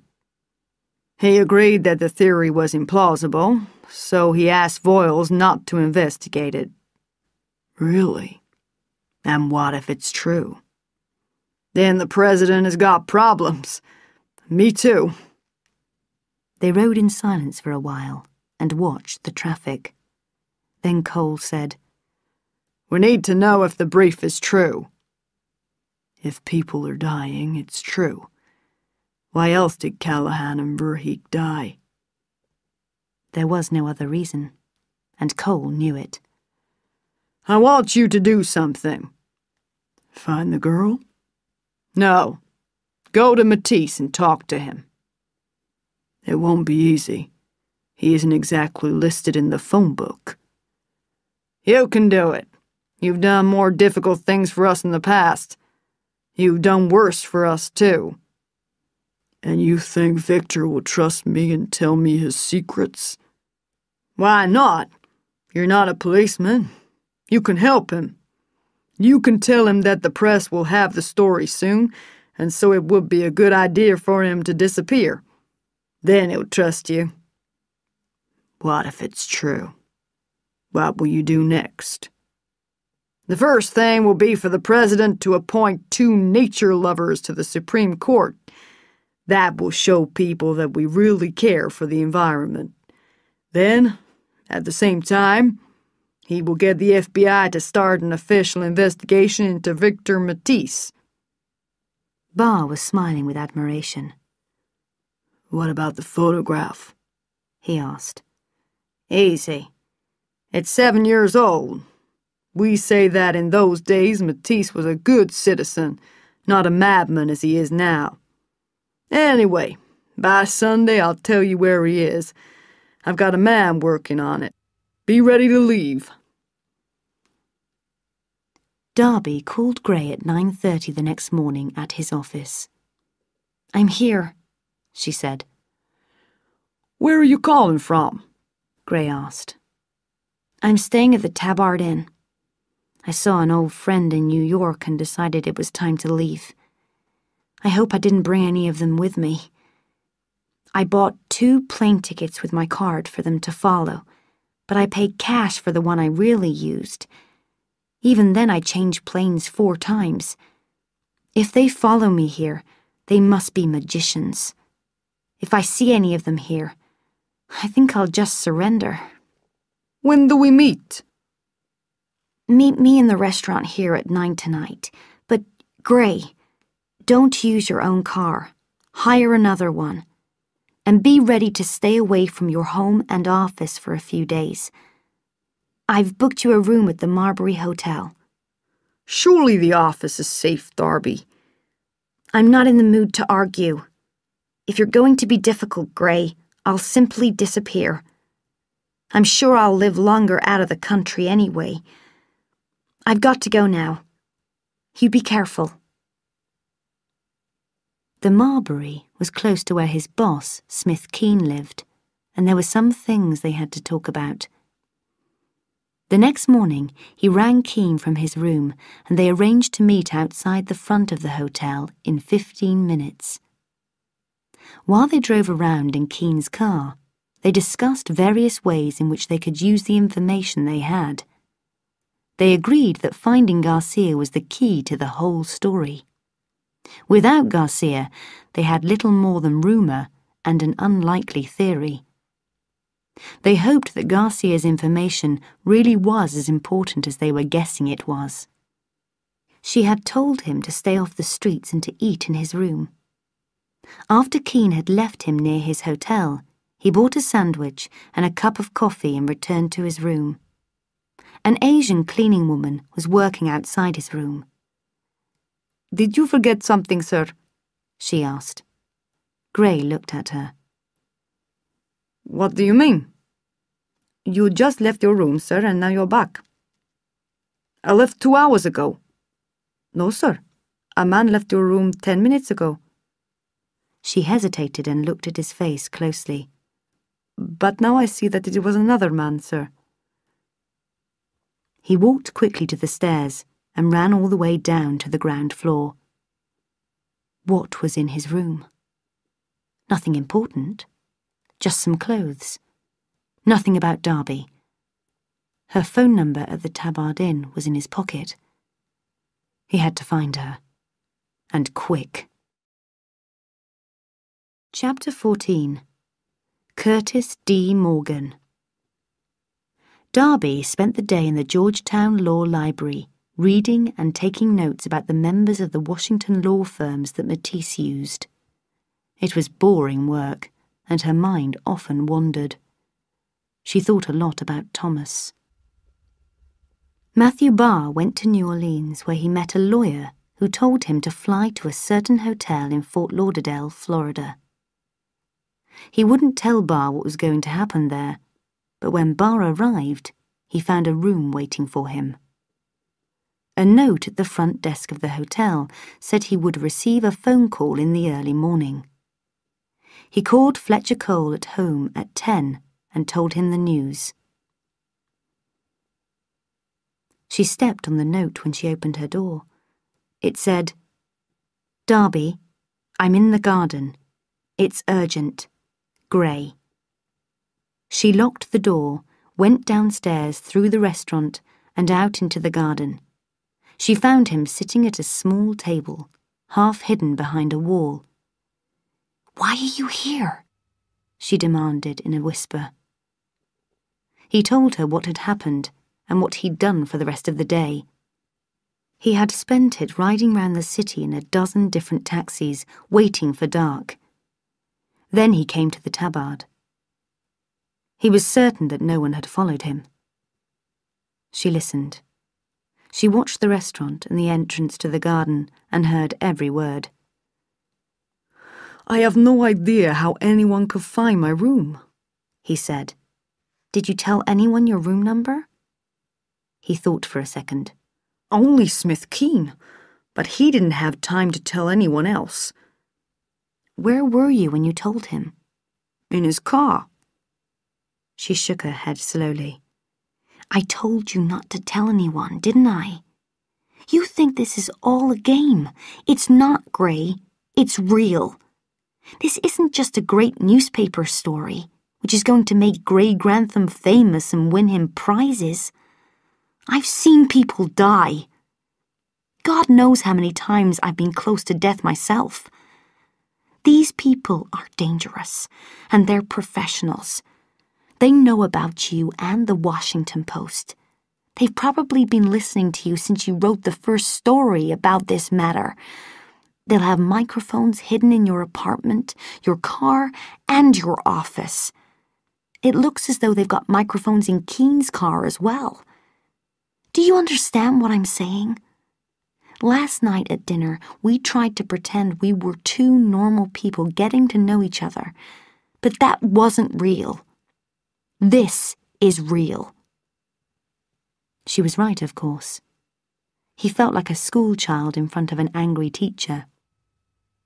"You can stay here tonight," she said, "and tomorrow I'll find you another small hotel." After breakfast the next morning, she got on the phone. She rang the Georgetown Law School and pretended to be from White and Blasevich. She said that their computers were not working, and that for the sake of her records, she needed to know which students had worked for White and Blasevich last summer. She waited, with her hand over the mouthpiece of the phone, and looked at Gray. The secretary from the law school came back on the phone. 7 of them, Darby said. Thank you. She wrote down their names. And do you have their addresses, please? We need them for our records. She wrote down this information too. That was brilliant, Gray said when she had finished. Now all we need to do is find as many of these students as we can, show them your photograph of Garcia, and hope that one of them recognizes him and can tell us his real name. Why couldn't we just wait outside the firm's building until he came out and then follow him? That's what Croft was doing at Brim, Stearns and Kidlow. Too risky. It seems likely that White and Blasevich were involved in some way in the killings. There are people who know my face, and we know they're looking for you too. What if they're guarding White and Blasevich? They would see us, and then we'd be dead. They hired a car and began to try to find the 7 students. Gray found 2 of them at home, and Darby spoke to another as he was leaving a class at the school. None of them recognized Garcia. They met at 10:45 and compared notes. At 11, students were leaving their classes, and she found another of the 7 students, but he too knew nothing. A 5th was working in the library. She didn't like answering Darby's questions, but she admitted that she didn't know Garcia. Only 2 left, Edward Linney and Judith Wilson. Wilson was expected back at her apartment at 1 o'clock, so Gray spent the rest of the morning trying to find Linney. But he was not at home, and no one at the school seemed to know where he was. They hadn't seen him for several weeks. They drove together to Judith Wilson's apartment. She wasn't there at 1, so they waited. She arrived an hour later. Gray jumped out of the car, ran up to her, and caught her at her front door. He showed her the photograph, and Darby saw her shake her head. Linney had better be good, he said as he got back into the car. But where is he? I hope we find him today, she said, because tomorrow I leave the country if we don't. Back at the law school, one of his fellow students at last told them where he was. In a private hospital. He was well on the way to becoming an alcoholic, and his parents had ordered him to spend some time there. The nurse at the front desk of the hospital told Gray that Mr. Linney was in room 22, but refused to let him see him. Gray asked to see the manager, and while the nurse was fetching him, Gray whispered to Darby, "Room 22." She left the waiting room and boldly walked to his room. She knocked and went in. The young man looked surprised to see her. "I'm Sarah Jacobs," she said. "I work for the Washington Post. May I ask you a question?" "Yes, but how did you get in?" "I just walked in. You worked at White and Blasevich last summer, didn't you? Do you recognize this man?" She showed him the photograph. "Yes, what's his name? I can't remember. He works in the oil and gas department." Darby held her breath. Linney closed his eyes and thought. "Morgan. Yes, that's it. His surname is Morgan, but I can't remember his first name. What's this all about?" "I'll tell you later," Darby said, and left. Gray was waiting for her back in the car. She didn't say anything, but immediately looked at the notes she had taken in the law library. There he was. "Garcia is Curtis D. Morgan," she said. "Let's go." Chapter 15. 2 Appointments. After 5 hours at sea in the small, fast boat, every bone in Matthew Barr's body was aching, and he was wet and cold. His only companion had been a man called Larry, who was extremely tall and looked very strong. Larry had met him in Fort Lauderdale and had not said a word to him since then. They landed in a country Barr believed was the Bahamas. A car took them to a small airfield where a Learjet was waiting. The flight took about 45 minutes. Another car took them to a large house. Barr had no idea where they were. Barr was met by a man who called himself Emile, who led him round the outside of the house to a sunroom. "I'm afraid you must take off your shoes," Emile said with a polite smile. "And be careful not to step on the towels." Inside, Barr saw that towels were lying on the floor of the sunroom, making paths around the room. A door on the other side of the room opened, and Victor Matisse came in. Barr stared. Matisse was an extraordinary sight. He was extremely thin and had long grey hair and a beard. He wore only a pair of black sports shorts. His toenails were yellow and very long. He looked completely crazy. "Sit over there," he said, pointing at a chair. "Don't step on the towels." When Barr was seated, Matisse asked, "What do you want?" He was staring out of a window. "The President sent me," Barr began. "He did not. Fletcher Cole sent you." "All right. We need to know whether the Pelican Brief is true. Have you read it?" "Have you?" "Yes." "Does Mr. Cole believe it to be true?" "I don't know. He's very worried. That's why I'm here, Mr. Matisse. We have to know." "What if it is true?" "Then we have problems." Matisse turned away from the window, looked at Barr and said, "Do you know what I think? I think Cole is the problem. He let too many people see the brief." Barr could not believe what he was hearing. The man who had ordered so many deaths was blaming someone else for the situation. "Is it true, Mr. Matisse? That's all I want to know." Behind Barr, a door opened without a sound. Larry, in his socks and avoiding the towels, stepped silently into the room. Matisse walked over to the door and said softly, "Of course it's true." He left the sunroom and went into the garden. Now what? Barr thought. Larry put the rope round Barr's neck, and Barr did not hear or feel anything until it was too late. Matisse did not want blood on the floor, so Larry simply broke his neck. They reached the building where White and Blasevich's offices were before 5 o'clock. She was wearing a dress, and Gray said she looked just right.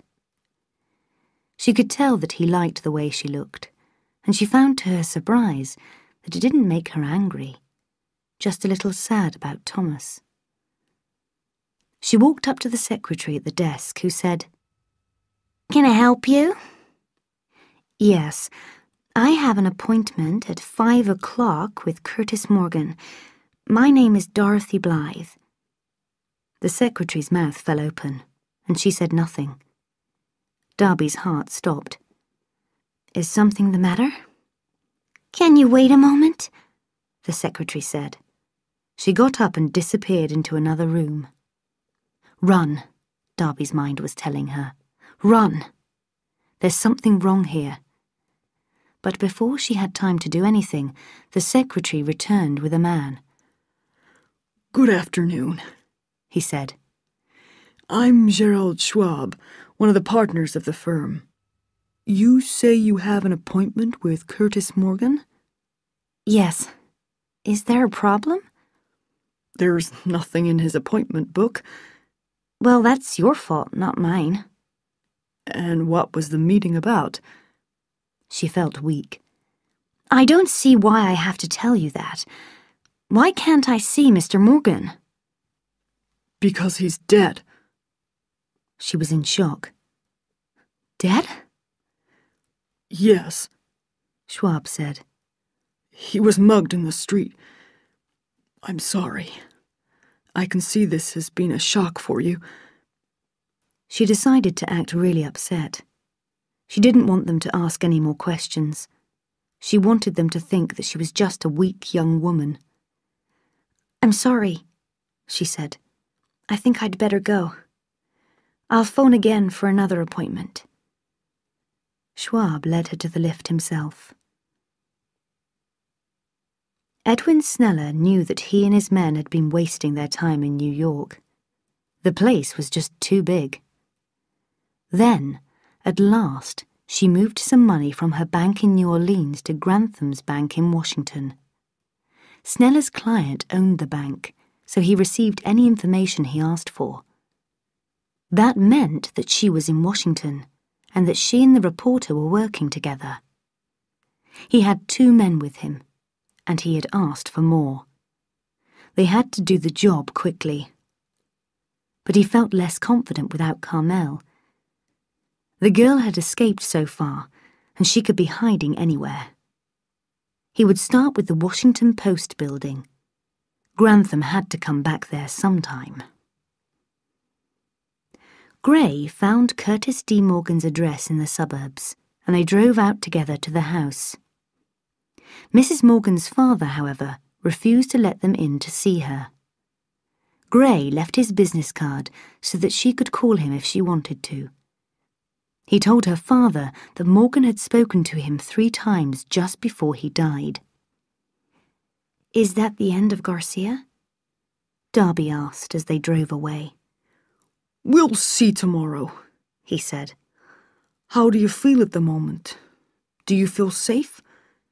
I'll be glad to sleep in your room tonight, just like I did in New York. But I don't have a sofa here, she said. Where would you sleep? She was smiling, and this was a good sign. But then she remembered Callahan. I'm not ready, Gray. I'm sorry. She rested her head on his shoulder while he drove the car. I'm still frightened to death, she said. Chapter 16. Morgan's Story. Beverly Morgan called Gray at 4 o'clock the next morning. My father would be angry with me if he knew I was calling, she said. The reporters were horrible to us after Curtis was killed, but I need to talk to someone. She asked him how he knew her husband, and Gray explained about his phone calls and the murders of Rosenberg and Jensen. He spoke to her patiently for a long time, until he won her confidence. What do you think he knew? She asked. I have no idea. If he had written something down on paper, where would it be? In our lockbox in the bank.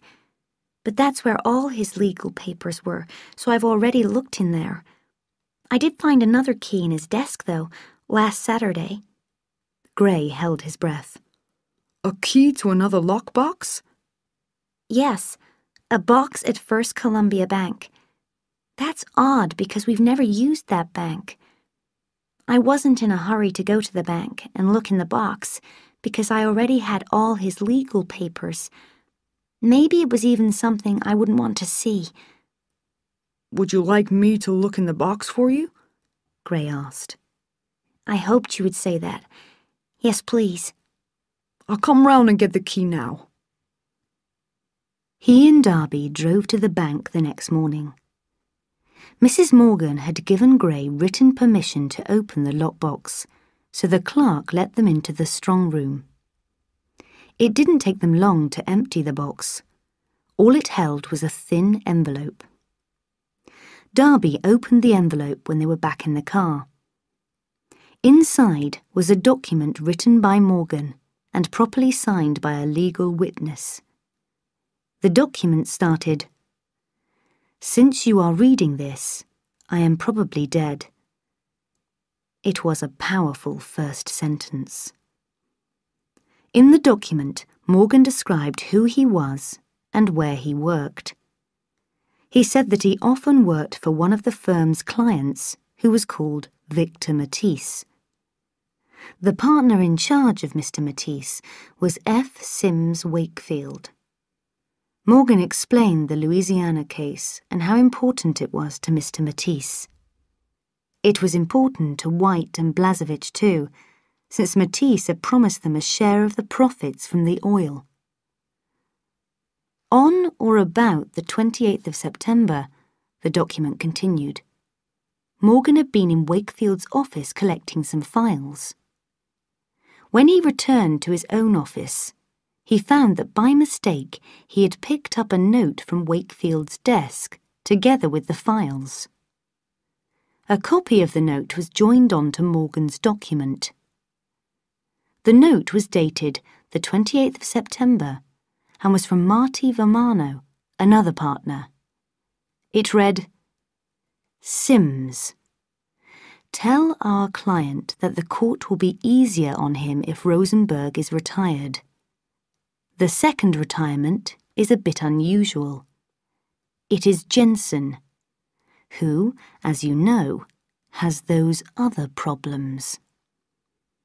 The note amazed and frightened Morgan. Realizing its importance, he made a copy of it and returned the original to the bottom of the pile of files. 10 minutes later, Wakefield came into his office, looking pale and worried.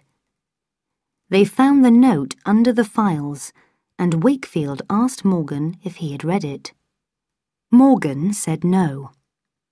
Wakefield looked at him very closely, but seemed satisfied.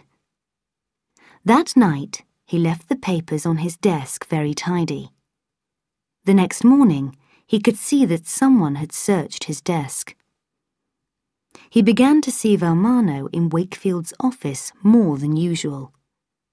Wakefield stopped him working for Matisse. Then, Rosenberg and Jensen were killed. He was sure that Matisse had ordered the killings. He thought that people were following him. He had decided to hide his copy of the note together with this document in a bank, in case he was killed. He was very frightened. That was the end of the document. The thin-faced man watched the car come fast round the corner and park illegally outside the post building. The man and the woman jumped out of the car and ran past him into the building. He had a gun inside his jacket, but it all happened too fast. Smith Keene and the Post's lawyer, Vincent Litsky, read through Morgan's document. When they had finished, Gray said, "Well, gentlemen, there's your independent witness. Can we print Darby's story now?" Keene and Litsky looked at each other. Keene left the office for a few minutes to speak to the newspaper's owner. When he came back, he said, "Okay, Gray, we do the story. How long will it take you to write it?" "I already know the shape of it," Gray replied. "I only have to write the details. It should take me about 2 hours." "It's 11 o'clock now," Keene said. "Try to finish it by 3. Litsky needs time to read it before we print." With Darby's help, he finished the story on time. Keene and Litsky read it and made some changes. Darby was watching something out of the window. "When I've rewritten the story," Gray said, when Keene and Litsky had finished, "I have to make some phone calls." "We'll be back at 3:30, Keene said. "They're outside," Darby said softly, when Keane and Litsky had left the room. Who are? I was watching a man standing on the corner. He looks innocent enough. He's just standing there drinking coffee from a cup. But he's been there a long time.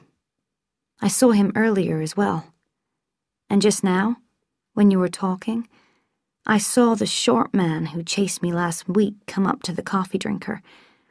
They talked for a minute, and then the short man disappeared again. They're just waiting for us to leave the building. Chapter 17. Time to trust someone. The first phone call was to a friend of Grantham at the FBI. Phil, this is Gray Grantham. I've got the recorder on. That sounds serious. Go on. We're going to print a story tomorrow about the Rosenberg and Jensen killings. We're going to name Victor Matisse as the man behind the killings, and also 2 of his lawyers here in Washington. We'll connect this story with the killing of Verheek in New Orleans. We believe the FBI knew about Matisse early on, but refused to investigate at the request of the White House. We want to give you the chance to comment. There was silence. Phil, are you there? Yes, I think so. Any comment? I'm sure we will have a comment, but I'll have to call you back. Okay, I'll look forward to it. In fact, it was Voiles himself who called back about 10 minutes later. He demanded to speak to Smith Keane. What are you doing, Smith? He said. We're still investigating Matisse. It's too early to be sure. What have you got? Does the name Darby Shaw mean anything to you? Keane asked. Yes. We have the Pelican Brief, Denton, and I'm sitting here looking at Darby Shaw. I was afraid she was dead. No, she's not. And she and Gray Grantham have an independent witness to support the brief. It's a big story, Denton. We need to meet. I'll come round in 20 minutes. Okay. Keane put the phone down and smiled. He was amused at the idea of the great F. Denton Voiles coming round to his office for a meeting. The next phone call Gray made was to Fletcher Cole in the White House. Cole agreed that Matisse had given large amounts of money towards the president's election, but denied that Matisse and the president were close friends. He had to admit that he was familiar with the Pelican Brief. When Gray asked why there had not been an immediate investigation of Matisse, Cole angrily denied that the White House had tried to slow down such an investigation. Then Voiles arrived with K.O. Lewis. Keane took him into his own office and gave him a copy of the story to read while Gray made the third phone call. He rang White and Blazevich and was put through to Marty Valmano. For the third time he explained that he was recording the conversation. Mr. Valmano, Gray said, we're printing a story in the morning which names your client, Victor Matisse, as the man behind the killings of Rosenberg and Jensen. Good, said Valmano. We'll take you to court. By the time we're finished, Mr. Matisse will own the Washington Post. Mr. Valmano, we have a copy of the Pelican Brief. Have you heard of it? Silence. We also have a copy of a note you sent to Sims Wakefield on the 28th of September. In the note, you suggested that your client's position would be a lot better without Rosenberg and Jensen on the Supreme Court. Silence. Mr. Valmano, are you there? Yes. We wanted to give you the chance to comment. Do you have any comment? You're going to destroy me, Valmano said. Voiles and Lewis entered the room with Smith Keane. Keane introduced them to Darby and Gray. Voiles smiled at Darby and said, So, you're the one who started all this. No, sir, she said. I think it was Matisse. They sat around a table. Voiles had a piece of paper. He said, I'm going to read you something. This is official, and you can use it in your paper. Anything else Lewis or I say is unofficial, and you can't use it. Is that clear? Keene and Grantham said yes. All right, Voiles said. We received a copy of the Pelican Brief 2 weeks ago and showed it to the White House on the same day. It was personally delivered by K.O. Lewis to Fletcher Cole. Eric East was also present at the meeting. We thought it was worth investigation, but nothing happened for 6 days, until Gavin Verheek was murdered in New Orleans. The FBI began a full investigation into Victor Matisse, involving over 400 men. We believe Victor Matisse to be the main suspect in the murders of Rosenberg, Jensen, Thomas Callahan, and Verheek, and we are trying to find him. Did the White House interfere with your investigation of Matisse? Grantham asked. This is now unofficial, Voiles said. You can't use it, okay? Okay. Yes. The president asked me not to investigate Matisse. He said it could be embarrassing to the government. I recorded the conversation. They could hardly believe what they were hearing. He recorded the president. I will not allow anyone to hear that recording, Voiles continued, unless the president denies what I have just told you. Anyway, will you use the official story I've given you? Will you put Cole's name there on the front page along with everyone else? Yes, I think he belongs there, Keene said. Good, said Voiles. Can you give me some early copies of the newspaper tomorrow morning? I want to take them round to him myself and watch his face. He'll take the blame, Keene said. It will be the end of his career, but he'll make the president look innocent. Yes, I think you're right, said Voiles. Now, I'd like to speak to Miss Shaw alone, please, if that's all right with her. Okay, she said, but Grantham stays. All right. When everyone else had left the room, Voiles asked, What are you going to do next? First tell me who killed Gavin Verheek, she said. It was Carmel. And Carmel was the one who was shot in the head as you were holding his hand by the river.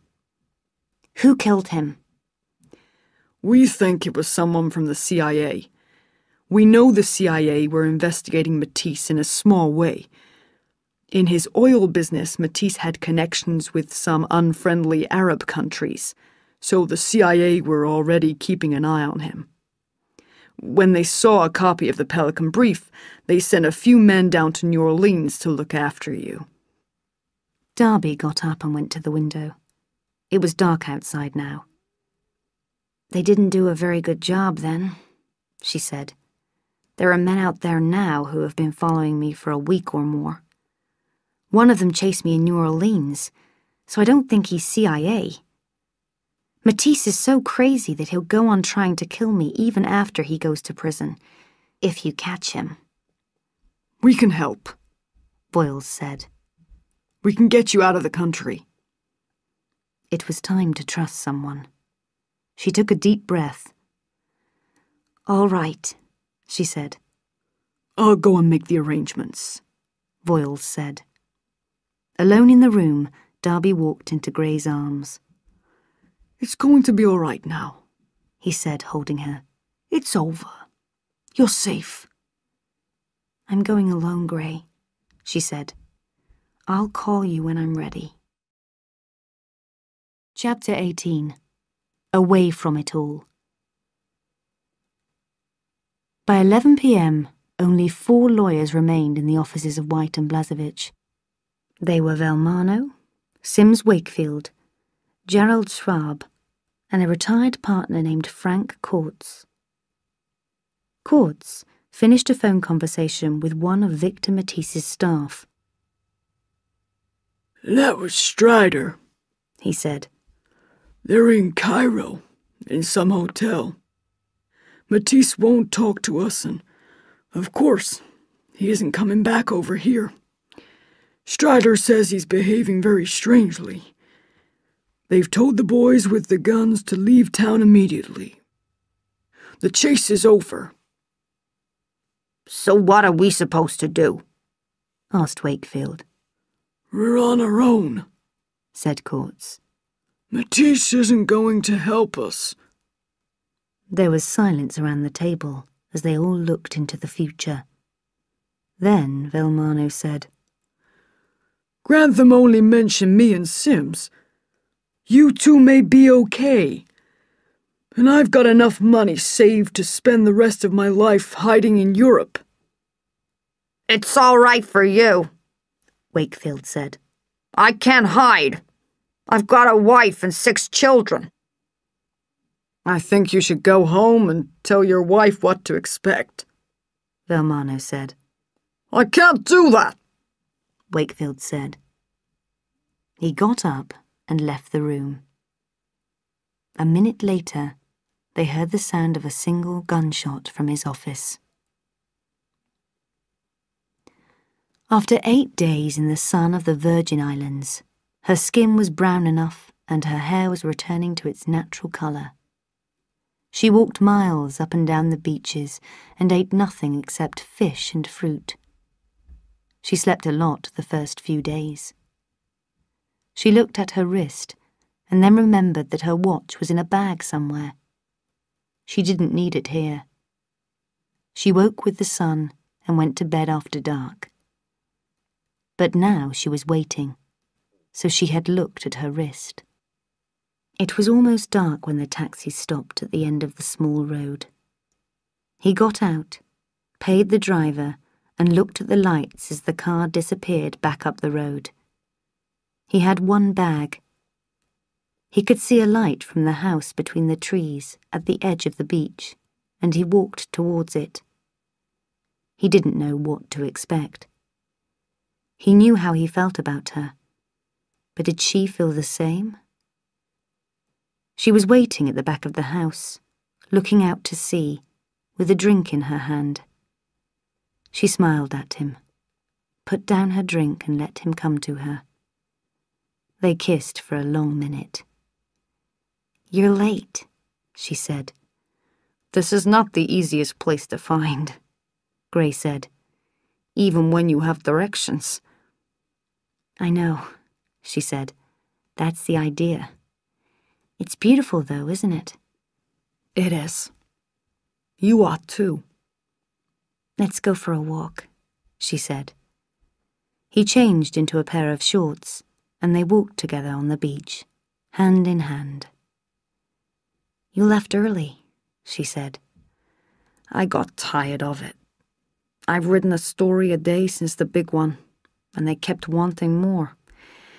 I was working 18 hours a day. Yesterday, I said goodbye." "I haven't seen a paper for days," she said. "Cole's finished. The president will be okay. I don't think he did anything really bad. He's just stupid. He won't get re-elected, though." "You read about Wakefield?" "Yes, that was in the last paper I saw." "They've got Schwab. They want Velmano, too, but he's disappeared. Of course, Matisse is in deep trouble. And they're after 4 of his men, too." They walked in silence along the beach. She put her arm round his waist and he pulled her closer.